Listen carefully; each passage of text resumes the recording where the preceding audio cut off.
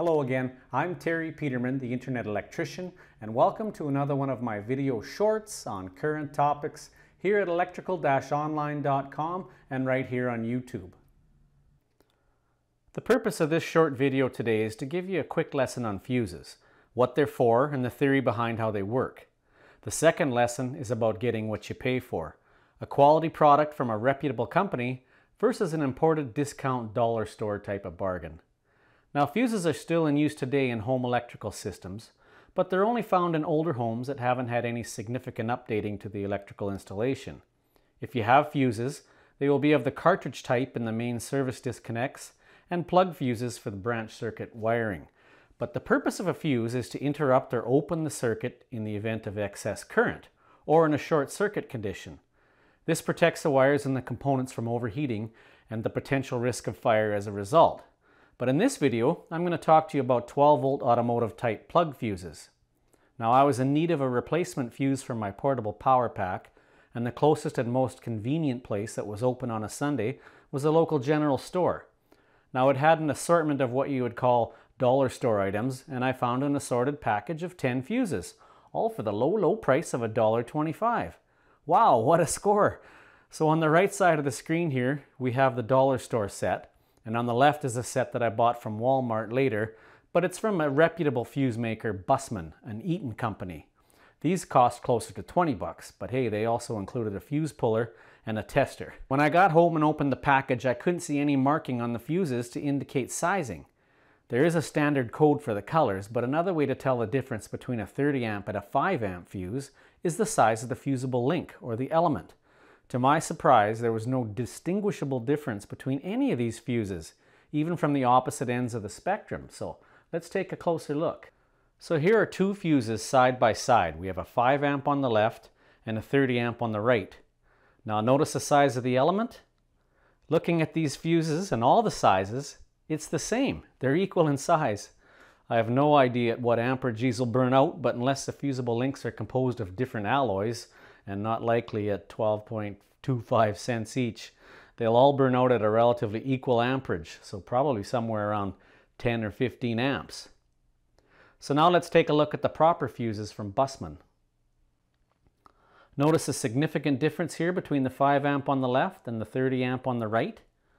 So the lesson here is you get what you pay for, and it could be costly, because if you were needing a 5 amp fuse for rated protection of a circuit, and this 5 amp fuse took 15 before it blows, you could damage sensitive components. And likewise, if a circuit is rated for 30 amps, like maybe your headlights in your car, and you're rounding a corner on a dark rainy night and your headlight fuse burns out at 15 amp when you needed closer to 30, obvious problems for safety for you and others around you. So pay that extra money when it comes to electrical safety.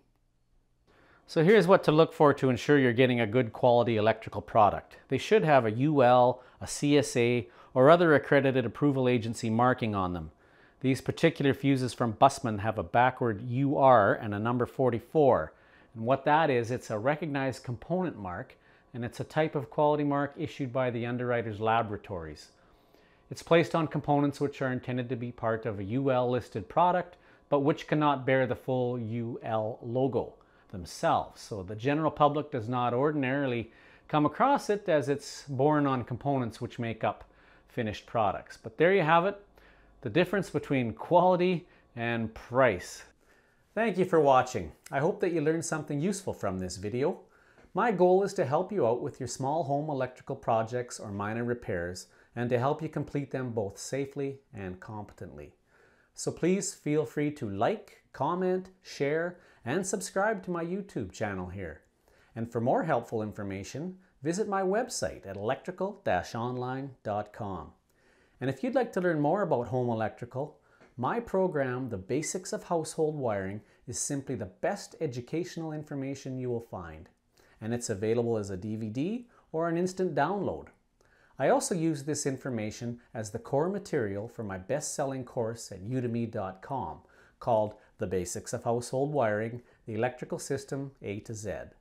And of course, you can find me on Facebook, Instagram, and Twitter. But what if you need help with something right away? I can help you with that as well.